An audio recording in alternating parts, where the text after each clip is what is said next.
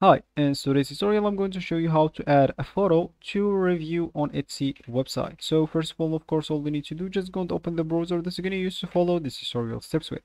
So of course here in my case I'm actually using Brave, but of course in your case you can use any other browser could be possibly working for you.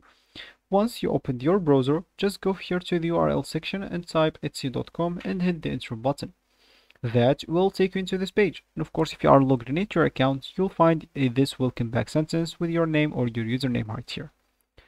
Of course, if you are now logged into your account, you'll find at the top right corner a sign in option. If you click on it, you'll be able to log in into your account or even to create your account if you don't have one.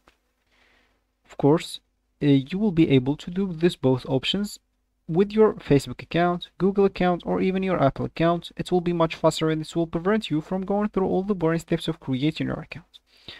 So once you did one of those options, you will find yourself here with this home screen and then with this welcome back sentence. And as we said, if you want to add a photo to your review, simply you will need to go to your account at the top right corner icon here. Just go and click on it. Then you would like to click at purchases and reviews. Once you click on that, it will open a new tab, and here you will find, of course, your items that you already bought, or the reviews that you already, or sorry, the items that you already reviewed on. Of course, you will need to find the item that you want to review or to edit the review on. And just go and find it, then choose if you want to add a review or to edit your review. Then, of course, choose the start rating you want to give next to the review this item.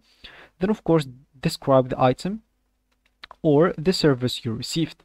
And of course, you can even upload an optional photo. You'll find an option there to accompany your review. As you can see, I cannot show you that exactly because I have no orders or no purchases, but it will be easy to follow by just listening to what I'm saying. So this will be actually for this tutorial. I hope you like it. Thank you guys for watching and goodbye.